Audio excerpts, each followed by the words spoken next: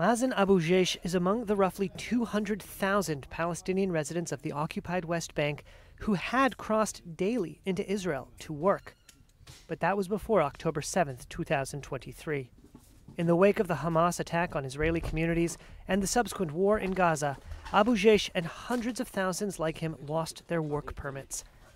And faced with unemployment and no end in sight to the brutal war in Gaza, Abu Jaish has turned to these greenhouses to replace his lost income.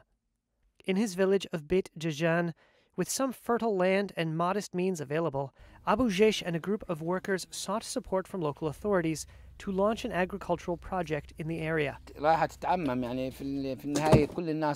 This will become more common. In the end, everyone is looking for a source of income and everyone is going to farm. This will create better economic conditions, but we need marketing, and the concerned parties are working on exporting and marketing it. This year, the produce has doubled compared to previous years. The income is modest, but better than nothing, and it's benefited the area. Nasser Abu Jaish is the head of the Beit Jajan Village Council. People started believing in farming again, in working the land. People now are not only thinking of greenhouses, but also planting citrus trees.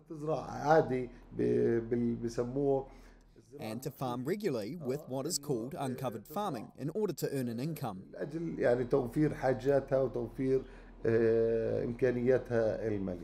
A report from the International Labour Organization this week projected unemployment in the West Bank and Gaza rising above 50%, with a total of 500,000 jobs lost.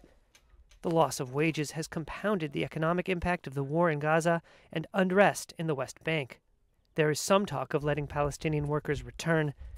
Some Israeli security officials worry that the loss of earnings in the West Bank could fuel even greater strife.